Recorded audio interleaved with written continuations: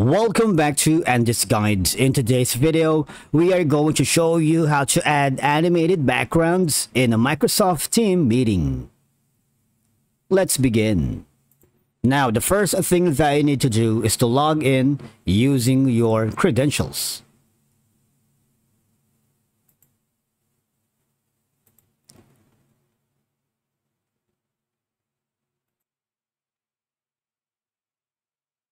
If this is your first time in Microsoft Teams meetings, click the Create One option. And from here, just follow the on-screen instructions and you're good to go. Now, let me tell you, Microsoft Teams does not natively support animated backgrounds for meetings. However, you can achieve a similar effect using virtual backgrounds or some smart, clever workaround, which we are going to explore. One of them are including static images or videos, and here's how you can add virtual backgrounds to your Microsoft Teams meetings. Now, I need you to go to this specific website called Giphy. Now, once you are on this website called Giphy, remember that it is not possible to add a GIF or GIF as a background to Microsoft Teams meetings. But you can show PNG format file, which gives a similar effect. All right. Now, just choose anything. I'm going to be choosing maybe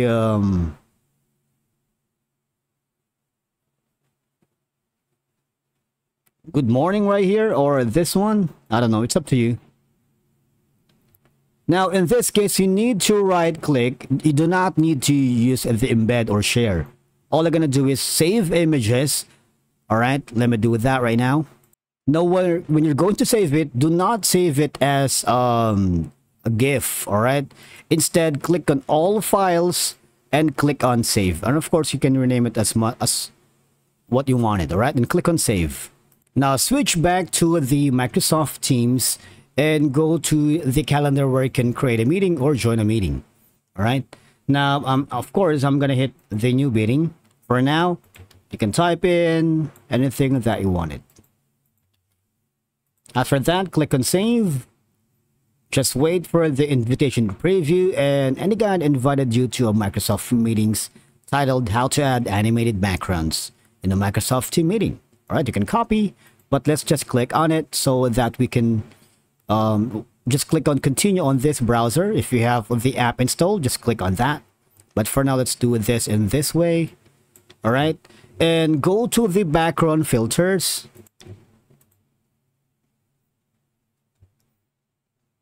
It should appear just around here. All right. Now, the file should be around here. And if you can't see the file here, there's two things that's happening. Number one is make sure that the file folder has been correctly selected and that you have a strong internet connection. Otherwise, if you don't have them both, you would be not able to add an animated background in Microsoft Teams. Instead, you can simply select anything here. It's static, but it'll do the work, all right? Click on the background filters again and make sure that the file has been saved properly, all right?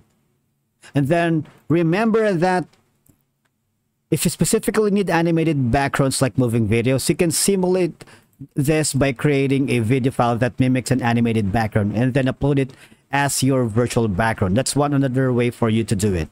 And I believe that's it for today's video. Thank you so much for watching.